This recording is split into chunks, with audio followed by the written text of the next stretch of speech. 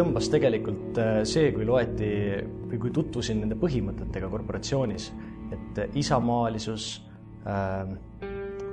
Eesti rahva heaks millegi tegemine, siis tegelikult see mind tõmbas, sellepärast et ma olen mõnes mõttes veidi patrioot, et oma isamaa eest olen ma valmis küllaltki palju tegema.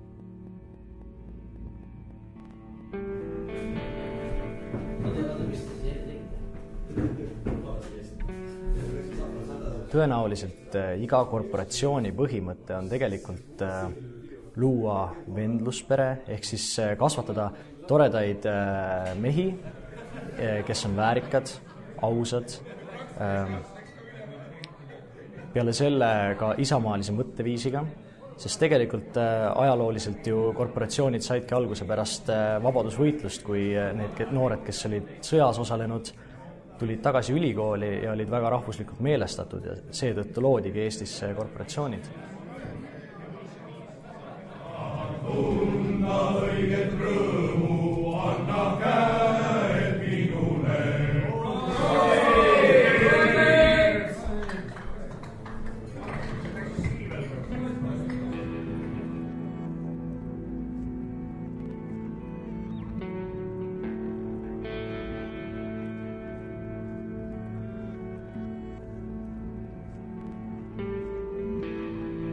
Mul jäi puudu see laiem pilt.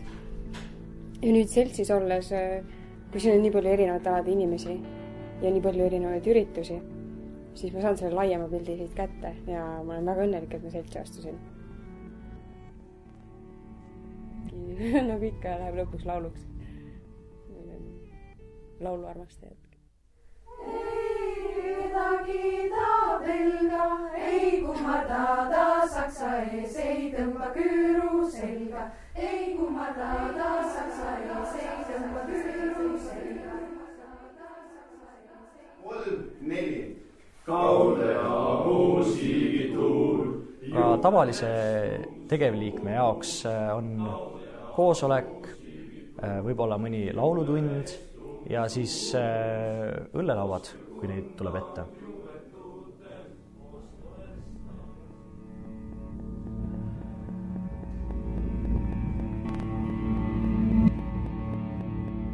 Tavaliselt on kolmapäeval konvendi õhtu, millele siis üldjuhul eelnevad koosolekud.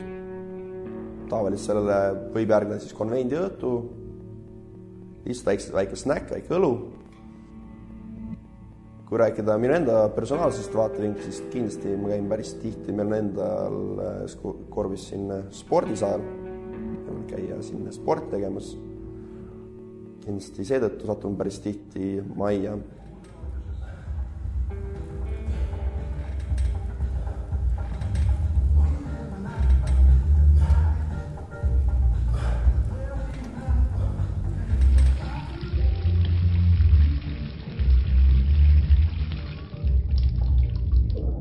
Lisaks on ka alati võimalus ju võtta osa teistest akadeemilisel maastikul olevatest üritustest, näiteks käia EÜS-is koosolekuõhtutel või nii-öelda, kus räägitakse huvitavatel teemadel või Indlaste õhtul näiteks.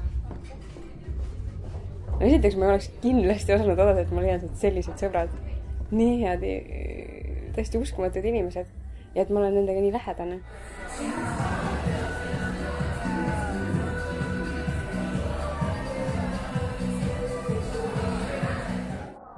Või kui küsitakse, kus sa viimati naersid mingi meeletult palju, siis on ikka kuskil seltsis. Sest siin Just need akadeemilise maailma naljad, millest mitte keegi teine aru ei saaks.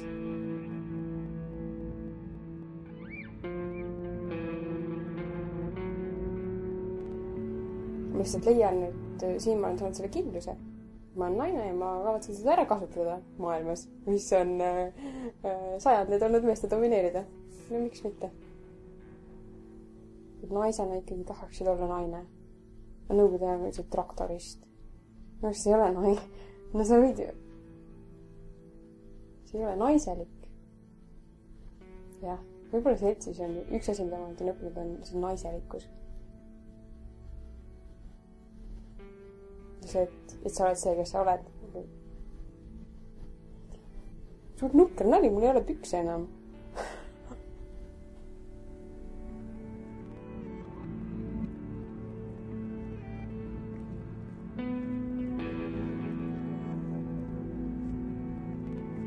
See oleks vähe tõenäoliselt, et Eestis oleks korporatsioonid, nagu nad on täna. Ilma selleta, et meil olid siin balti-sakslased, et see ei ole midagi häbiväärset. Ma arvan, et meie korporatsioonid on mänginud hoopis teistsugust rolli, kui seda on Saksa korporatsioonid.